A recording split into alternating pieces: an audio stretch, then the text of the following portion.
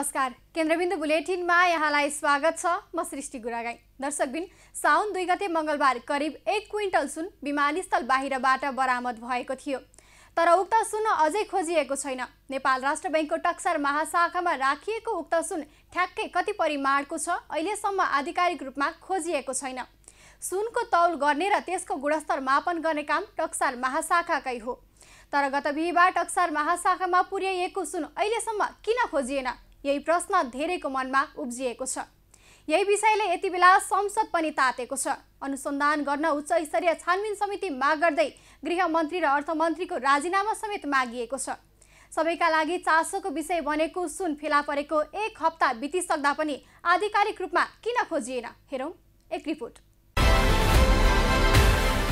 टक्सारमा राखिएको उक्त सुन जोख्नका लागि राजस्व अनुसन्धान विभागले पत्र पठाउनु पर्छ। त्यसपश्चात मात्र प्रहरीको साथमा उक्त सुन खोलिन्छ। त्यसैले सुन नजोखिएको टक्सार महाशाखाको भनाइ छ।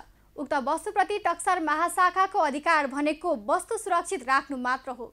उता राजस्व अनुसन्धान विभागले भने तत्काल सुन खोज्ने काम प्राथमिकतामा नरहेको बताउँदै आएको छ।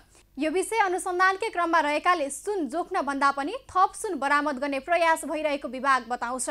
पछिल्लो 3 महिनामा 108 किलो सुन नेपाल भित्रिएको हुन सक्ने आकलनका साथ विभागले अध्ययन अघि बढाएको छ।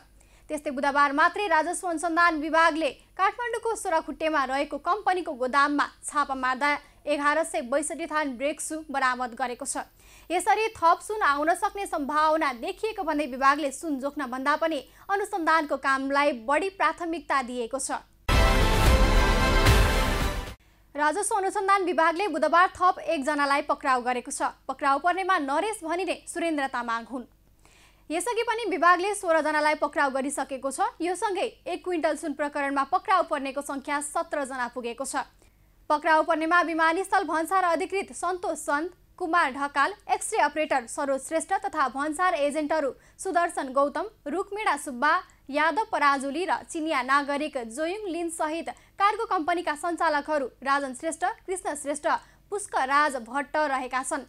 त्यस्तै सुन ओसार पसारमा संलग्न ट्याक्सीका चालक अशोक राणा मगर, भन्सार एजेन्ट राजेन्द्र कुमार राई, सुन ल्याउने कम्पनी रेडी ट्रेड प्रालीका सञ्चालक दिलीप भुजेल, सहयोगीहरू हर्कराज राई, थुक्पिन छिरिङ र रामकुमार भुजेल पक्राउ परेका छन्।